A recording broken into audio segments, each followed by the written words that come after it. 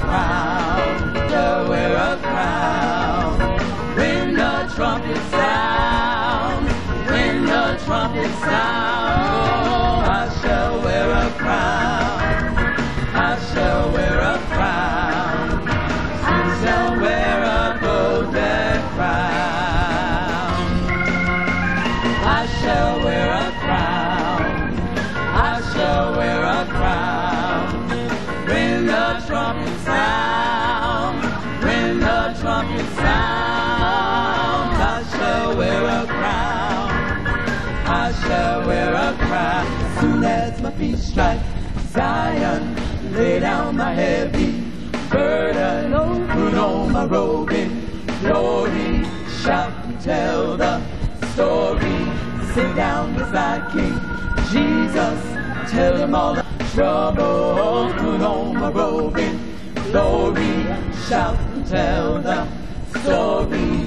Soon as my feet strike Zion, lay down my heavy burden, on my robe in glory, shout and tell the story, sit down beside King Jesus, tell him all about my trouble, put on my robe in glory, shout and tell the story.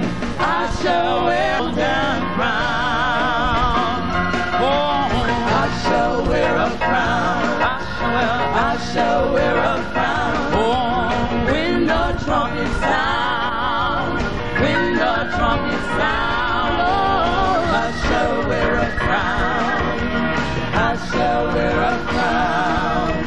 Soon as my feet strike Zion, lay down my burden, put on my robe in glory, shout and tell the story, sit down beside King Jesus, tell him all about my trouble, put on my robe in glory, shout and tell the story. Soon as my feet strike Zion, lay down my heavy burden, put on my robe in glory, shout and tell the King Jesus, tell him all about my trouble, put on my robe in glory, shout and tell the story. I shall wear a golden crown, oh, I shall wear a crown, oh, I shall wear a crown, oh, when the trumpet sound,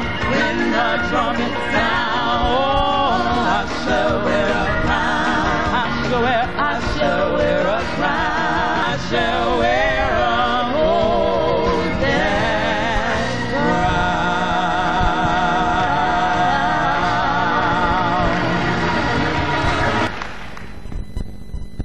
I'm asking you all just to bow your heads right now. Father, here we are again with children, standing in the need of prayer. We're asking you in a mighty special way, Lord, just to send the Holy Spirit here in a double portion this morning to illuminate our minds and hearts to the blessing that you have in store for all of us here today. As usual, Father, as I preach,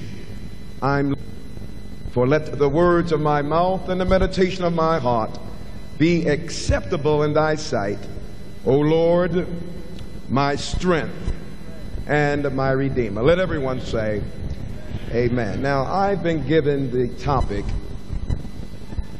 dealing with interpersonal relationships.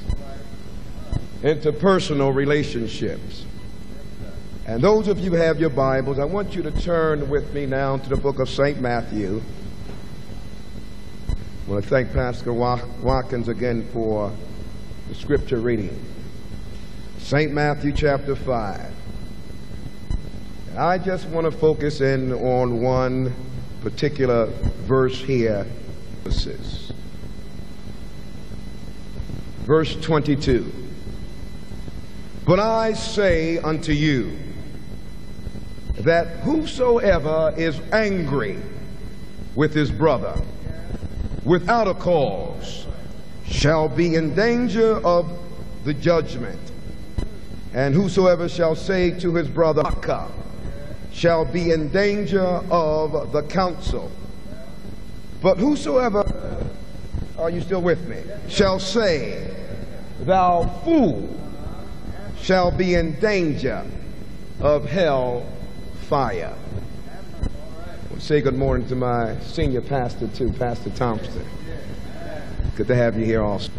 The story is told that a boy once asked his daddy, how do wars begin?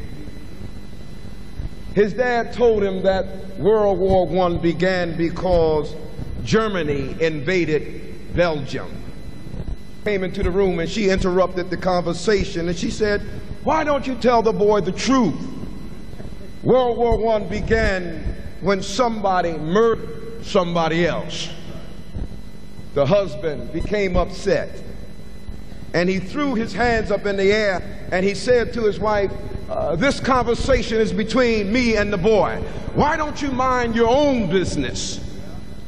The wife turned her back to her husband, walked out the room, slammed the door, and the dishes fell to the floor. The pictures fell off the wall. When everything was silent, the son turned to his father and he said, Daddy, you don't have to tell me how wars begin. I can see with my own eyes. Anger. Matthew chapter 5, 21 through 26. These were young men. They wanted action. They wanted adventure. Like all young folk, they wanted to be happy.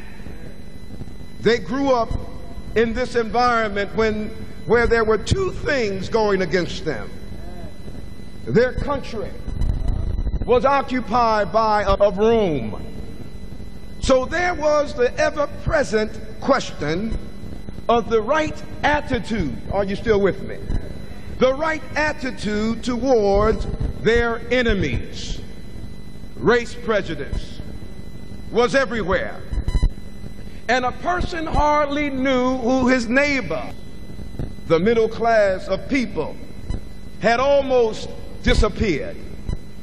There was only the very rich and the very poor.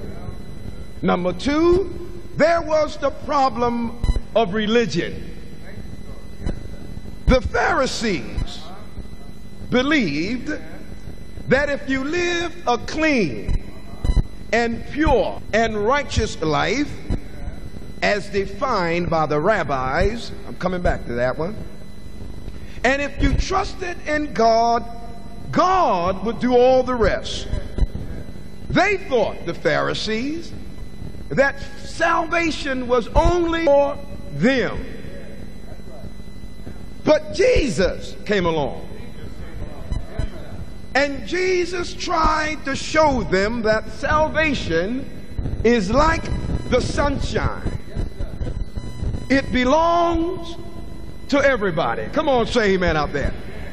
Jesus tried to show them that the religion of the Bible was not to be the covers of a book. Jesus tried to show them that the church was not just some four walls just on the Sabbath.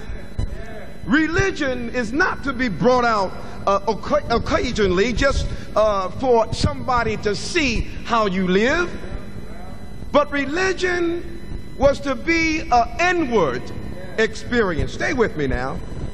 The Jews believed that life, and they thought that God was a slavish God.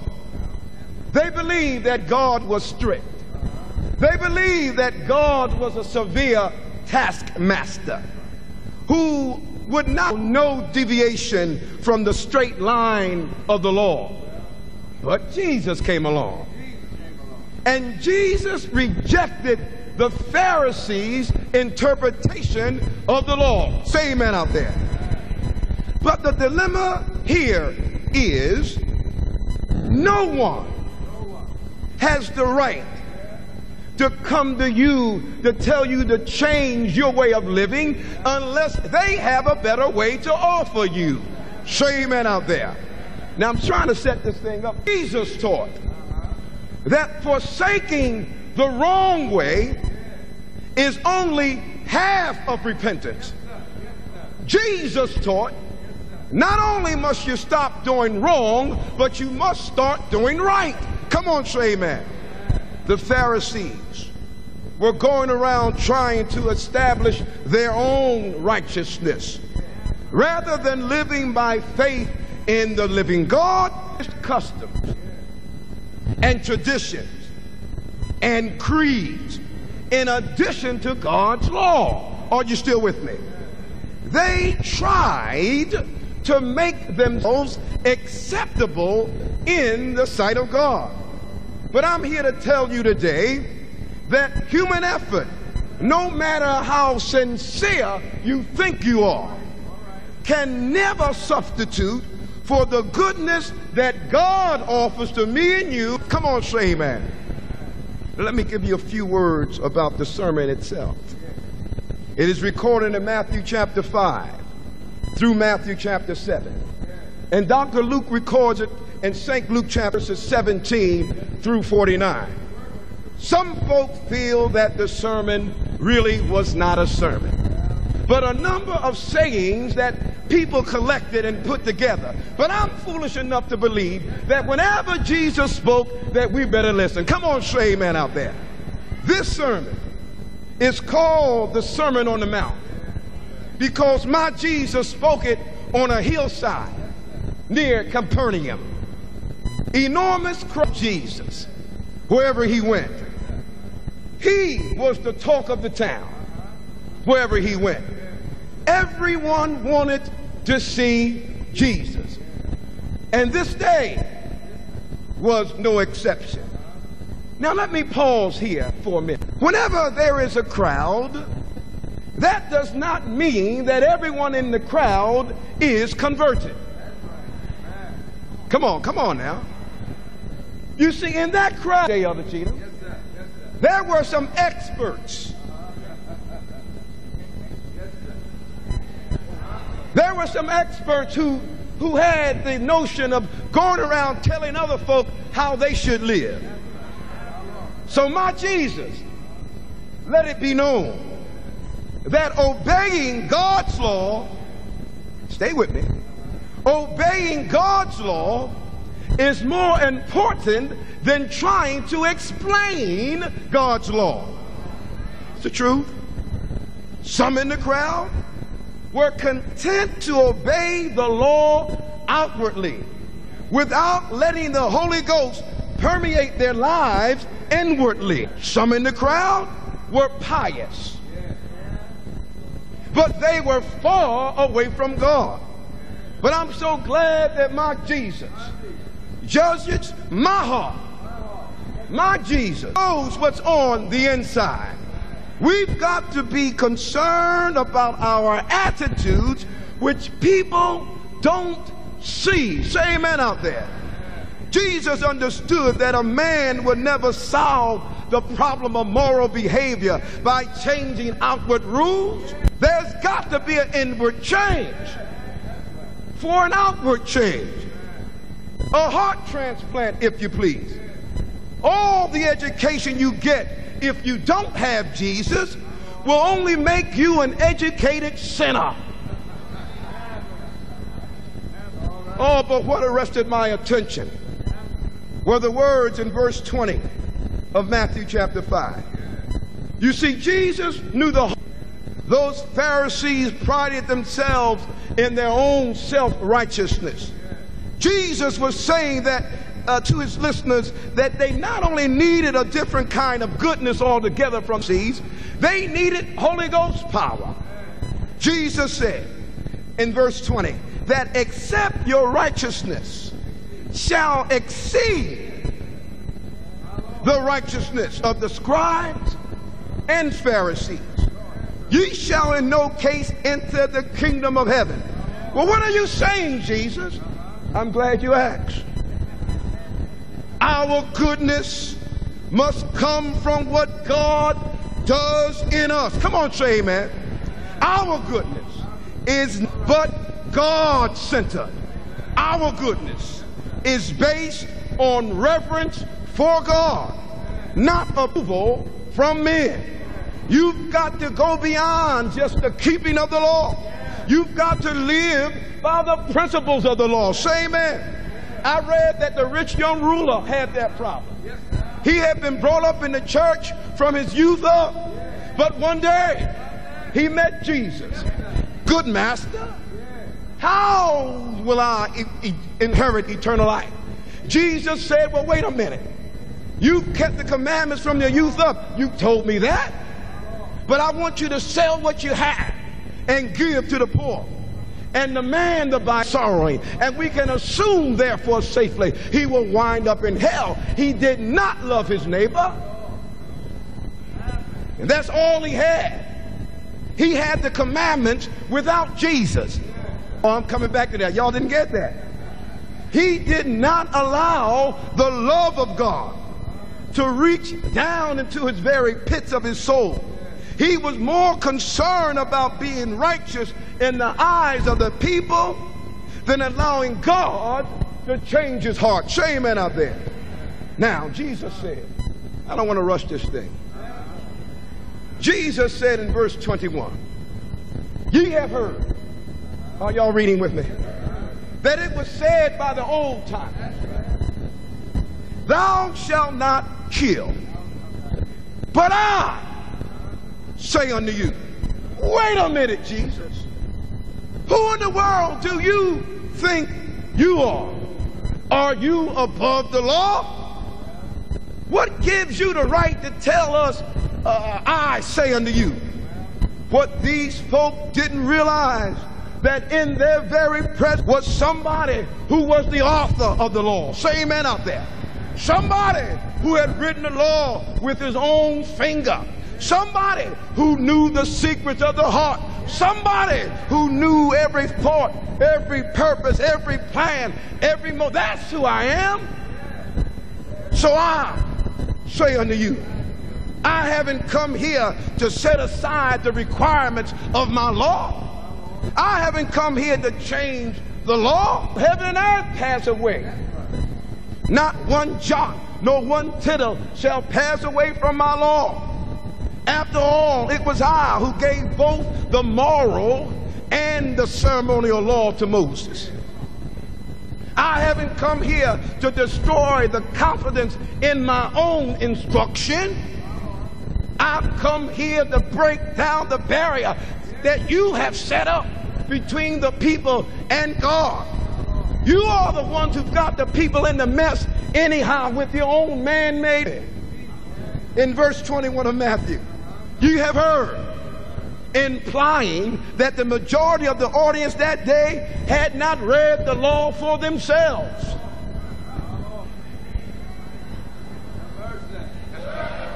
So they were just the hearers of the law and not the doers of the law.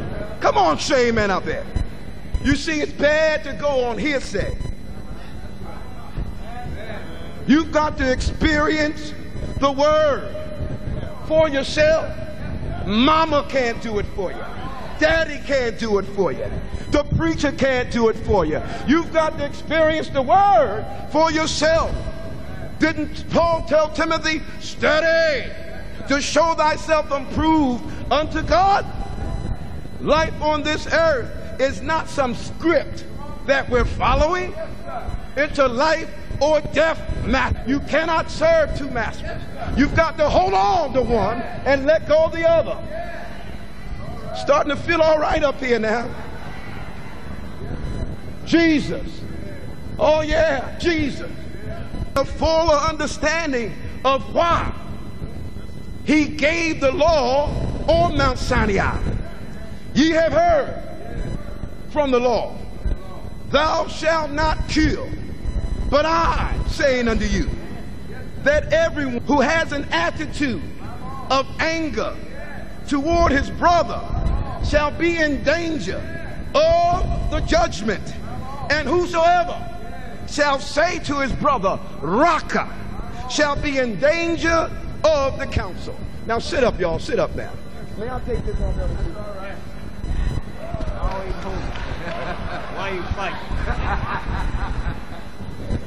These verses are fairly clear, except for the name calling. Preacher, what does raka mean? I'm glad you asked. The word raka is an effort to give the sound of a when a Jew wanted to express his utter contempt for another person, he would spit on him, usually in his face. This was considered about the meanest thing you could do to a brother or sister. The word raka also is a transliteration of the Arabic word which means stupid. You better watch how you call names. Oh, I can't rush this thing, Pastor Thompson. It is an expression of strong contempt. When one loses respect for another brother or sister, Jesus is saying here that murder really begins in the heart. When another person loses respect for his brother or sister. Come on, stay with me. I don't who it is. Homeless person, drug addict, prostitute, gambler, those folk that some of y'all don't like to sit beside in the church. These are all human beings. In the grace of God that we could come through the doors anyhow. When one loses respect for a fellow human being, Jesus said it is just like committing murder in your heart. When a man or a woman spits in the face of another fellow human being and looks down on that person as a second-class citizen because of the color of their skin, because of the texture of their hair. I've got good hair and you've got bad hair. Foolishness. Oh, stay with me, y'all. That man or woman has a spirit in their heart of being a murderer already. Say amen. I read somewhere that the foundation of the slavery in America was built around disrespect for the individual worth of Africans. Say amen. And some of us have developed that same disrespectful attitude towards one another. Say amen. Because I don't like you, I'm a vegetarian and you're not.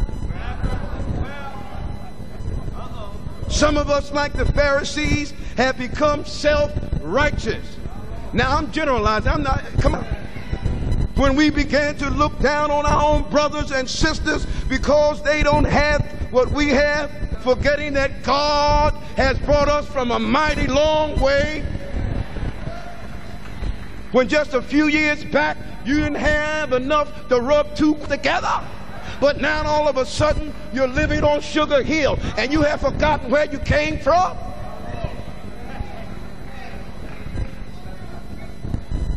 If a convinces himself that the lives of others aren't worth nothing, then the inference here is that it does not matter what happens to that person. Are y'all with me today? Jesus said, don't even become angry enough to commit murder. The Pharisees read this law, and not having murdered, they felt that they were righteous enough in their own eyes. But these were the same people who were angry enough to crucify Jesus on Friday and rush home to keep the Sabbath. Come on, say amen.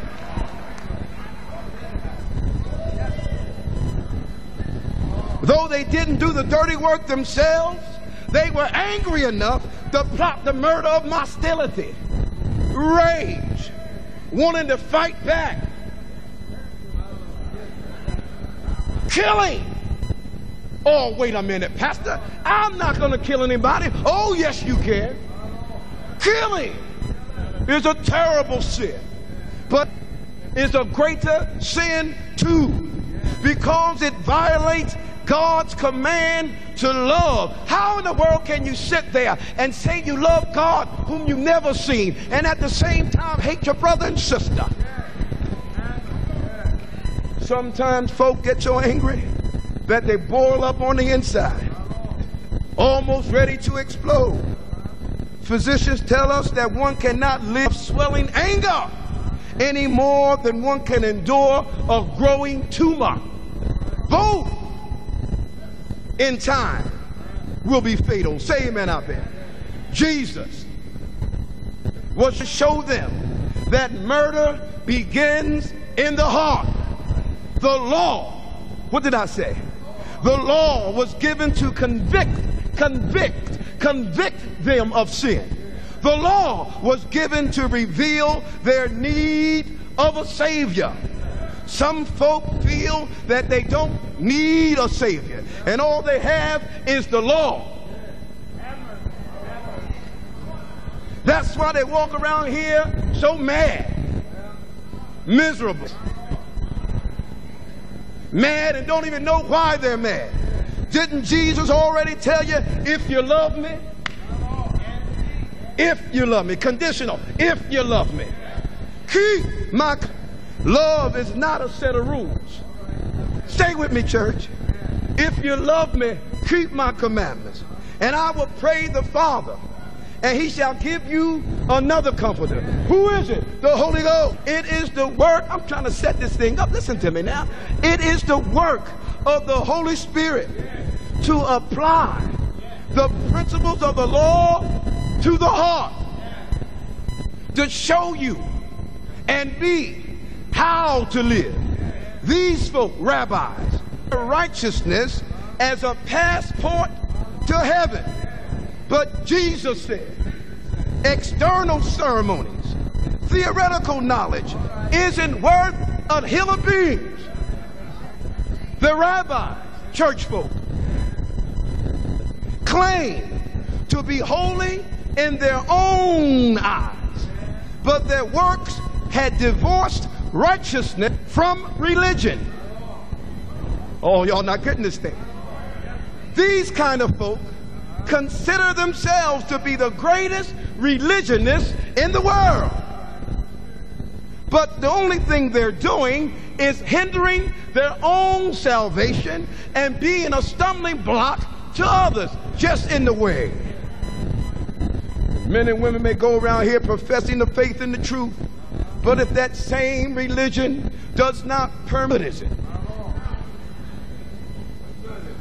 to go to church and get your name on record, waste your time going to all these meetings, singing in the choir, give all your money, if you're not going to be any different from what you were before you joined the church. Jesus said, I want you to be hot or cold. I don't want to get off on the healthy Holy Ghost. In this passage, it takes up the commandments separately. He explains the depth and the breadth of their requirements. Instead of removing one jot of their force, he is showing the far-reaching principles, come on, of the law. Murder, he said, first exists in the mind. If you let hatred find a lodging place in your heart, you are setting yourself up for murder. Come on, say amen out there. Before I continue, let me pause here and say, there is a thing called righteous indignation. That is all right. Well, preacher, what do you mean? When I see the name of God being dishonored, I become angry. Say amen out there. When I see the innocent oppressed, I become angry. When I see hypocrites and other folk how to live, I become angry. A righteous indignation stirs up in my soul when I see hate groups burning down the house of God. I become angry. Stay with me now. But when some of become angry at every little thing, and we feel at liberty to get angry, we are opening up our hearts for murder. Well, just in case you think I'm talking about somebody else, talk to me. All week long, you've made up your mind not to talk to Sister X because of something she said to you 20 years ago. Yes, sir. Oh, but when it comes down to reciting the fourth commandment, remember the Sabbath day, to keep it holy. 6 days, you have the loudest voice in the church. God isn't even listening to you. Say amen out there. Until you make it right with Sister X. Is it clear? If it's clear, say amen. You've got all of that bitterness. Who do you think you are? We've got to get rid of that animosity. Give it to Jesus, and he'll give you a new heart. Jesus put it this way, verses 23 and 24. If thou bring thy gift to the altar, and there rememberest that thy brother have leave there thy gift before the altar, and go home, or wherever you're going, first be reconciled. Make it right. Make it right with your brother. Then go to the altar and give your gift. Let me make it clear. Once you get in the church and they call for the offering, and you remember that you still have a problem with your brother or sister in the church, it is better for you to go to your brother first, then come and give your offering.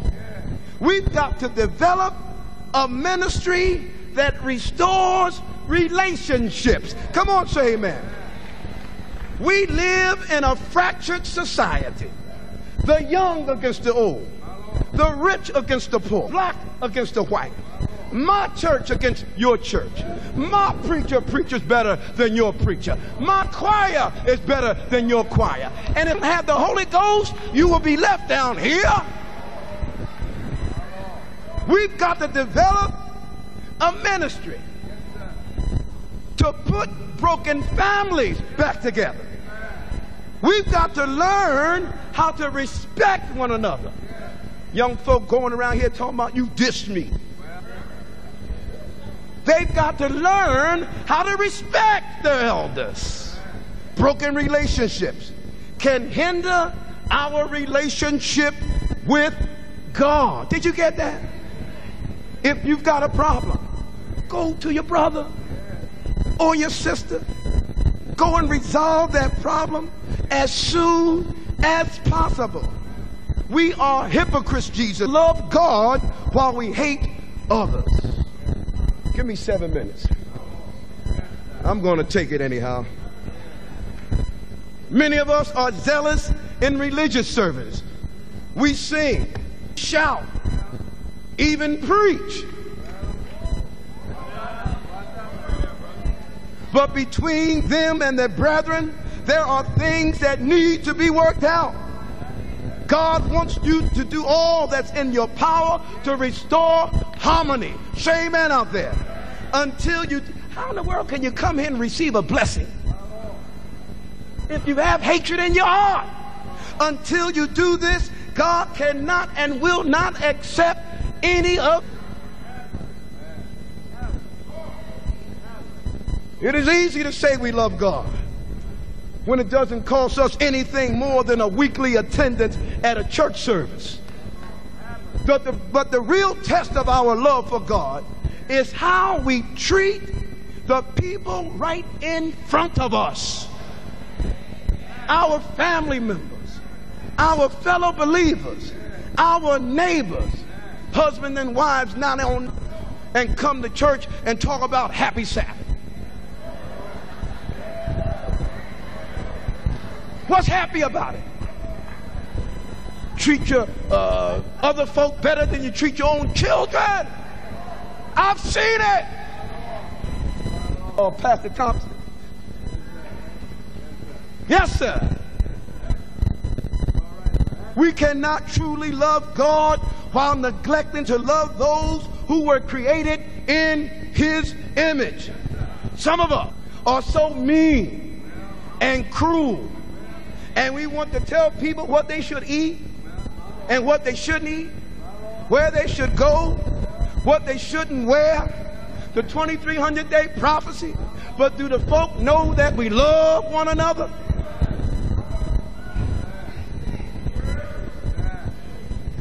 Before I leave this passage, let me say this. Christians, we become part of God's family. Not by yourself. Y'all not getting it?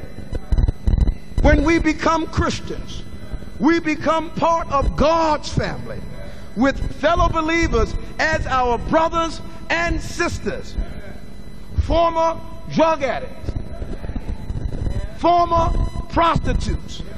It is God. It is God who determines who the family members are, not us. I read somewhere where Jesus said, whosoever, I don't care if you can trace your roots back to Ellen White.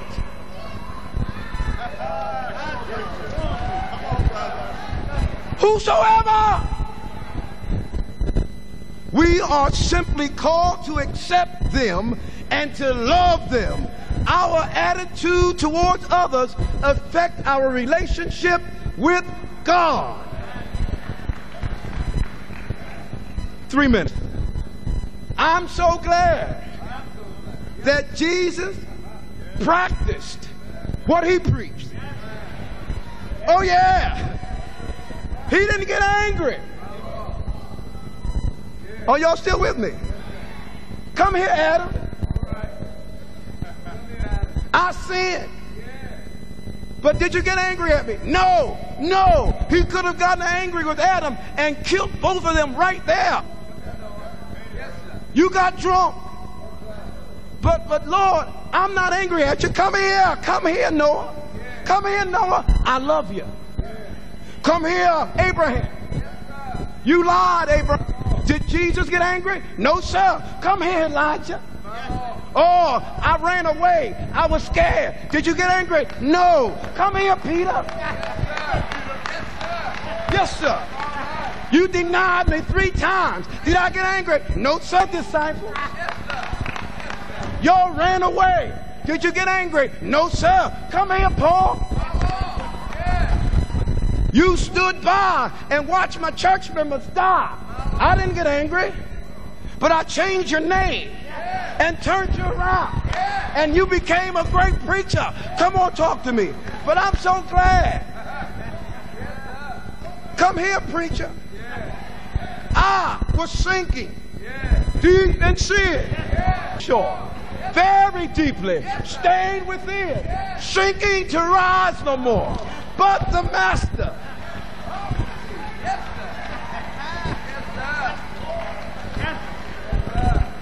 oh, I don't want to turn this thing into a testimonial period, but I should walk out there. Some of you can testify what God has done for you. Oh, have mercy on us. I'm so glad. Operates in the opposite direction. He saves from the gutter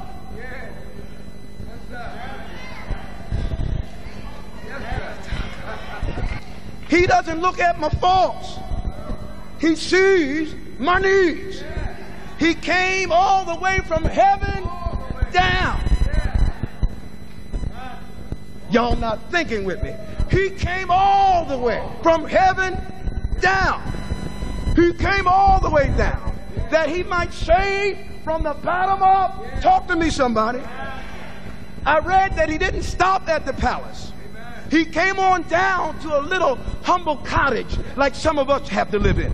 He didn't stop at the holy city of Jerusalem. He came on down to the ghetto of Nazareth, where one of his own disciples said, can any good come out of Nazareth? He didn't stop with the rich, but for our sakes he became poor. He didn't stop with the loyalties. He came on down to the common people.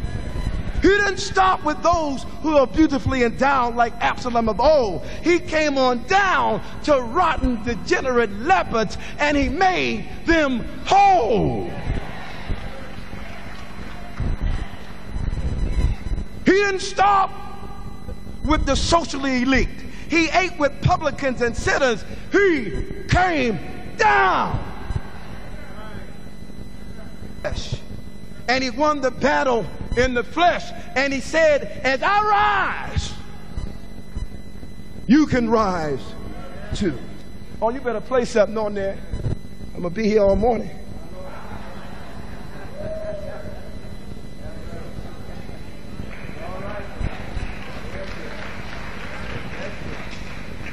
I'm not preaching anything that I learned in a seminary book. I'm lifting up transcripts out of my own experience. I walked around so long trying to cover up my sins.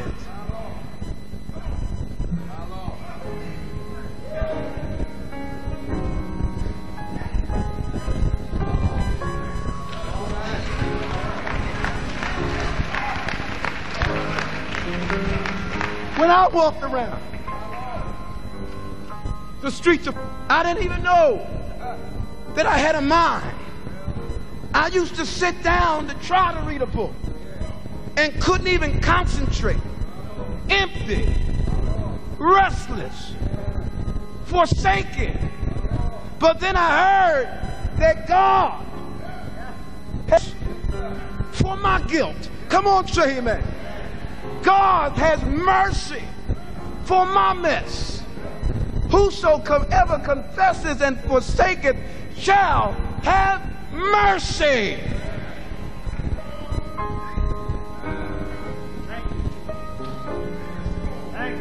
I don't care where you came from today. I don't care or what you've done. I don't care if you slept in the wrong bed last night. I don't care if you smell like cigarettes or alcohol. You can have God's mercy as soon as you confess. He's not angry. I love you. Oh, I got to put this away. He said, if you love me, keep my commandments. And I'm going to pray the Father, and he's going to give you another comforter. Who is this comforter? The Holy Ghost. John 14:15.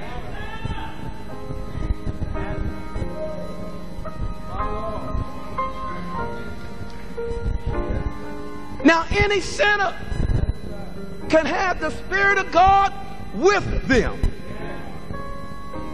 A man can walk down the street with his mind on sin, and there's a voice in his ear telling him, don't do it, don't do it. We call it conscience and we call it other things. Of God, the Holy Spirit with that man, trying to keep that man from doing wrong.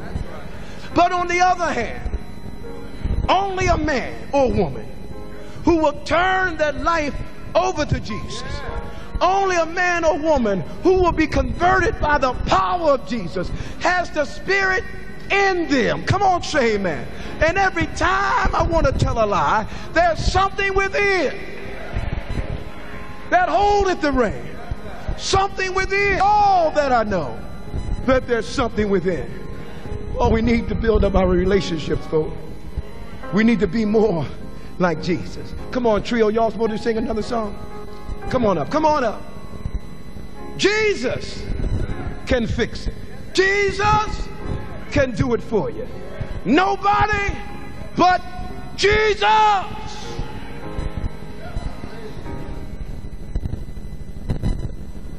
Better day after a while, there will be a better day. Better day, child. There'll be a better day after a while.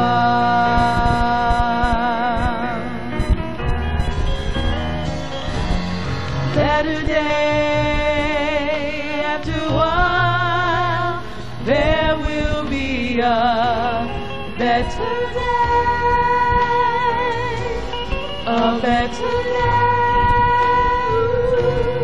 child. Be a better day after a while.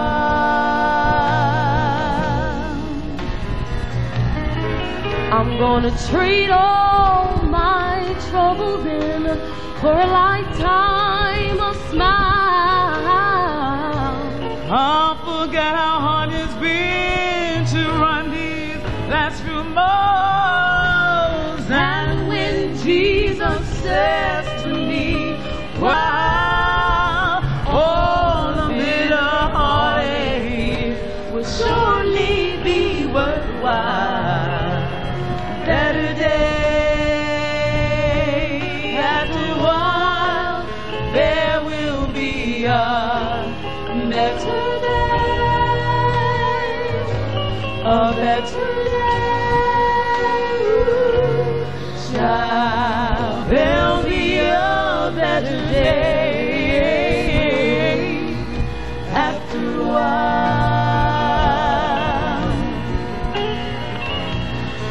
I'm gonna trade all my troubles in for a lifetime of smile. Forget how hard it's been to run these last few miles. And when Jesus says to me, welcome home, my child, all the bitter heartache will surely be worthwhile. Better day after a while, be a better day, a better day, child.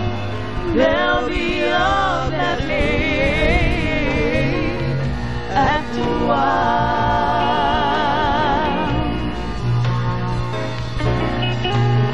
I'm gonna ride on a rainbow road, travel on a Milky Way. I'm gonna live in a home where I have no more rent to pay, no more snow and no more rain on a clear summer day. Lord, I say when I can fly away,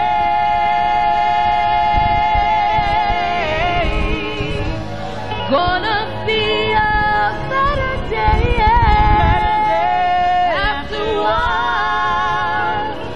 There will be a better day. Ooh, child, there'll be a better day.